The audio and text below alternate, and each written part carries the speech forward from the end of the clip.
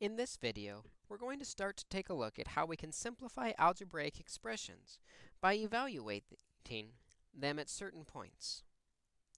To get started, we first need to know that a variable is a letter that represents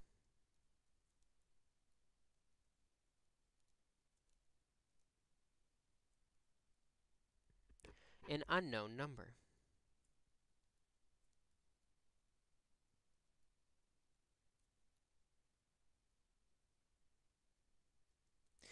The idea that we can use to evaluate an expression at a variable is similar to the idea that we use when we say that a dozen is the same as 12.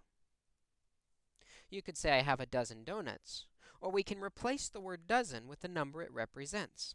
I have 12 donuts. Notice the meaning is the same. Similarly, to evaluate algebraic expressions, we can replace the variable with the number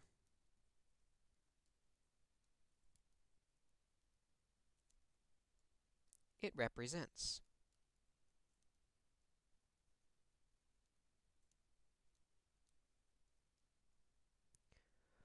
Once we do that, the expression becomes an order of operations problem. As we make that replacement, we need to remember to put the number in parentheses. This will preserve the order of operations intended for the variable. Let's take a look at an example where we can replace the variable with the number that it represents. Notice our x squared and our x.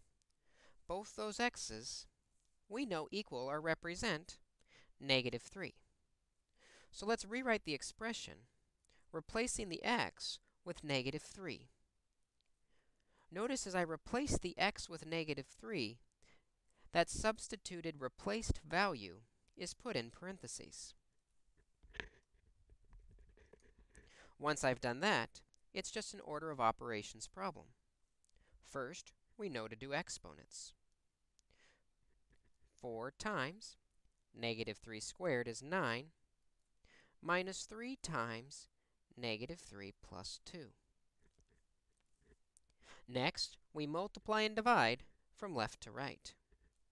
4 times 9 is 36, minus 3 times -3 plus 2.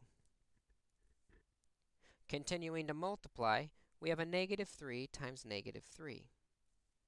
We now have 36 plus 9 plus 2. We can finish by adding left to right.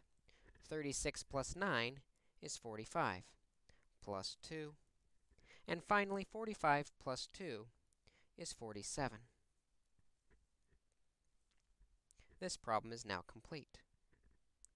Let's look at another problem where we replace the variable with the numbers it represents.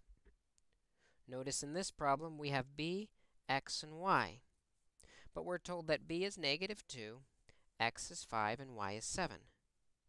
When we replace, we have 4b, which is -2, times 2x, which is 5, plus 3y, which is -7.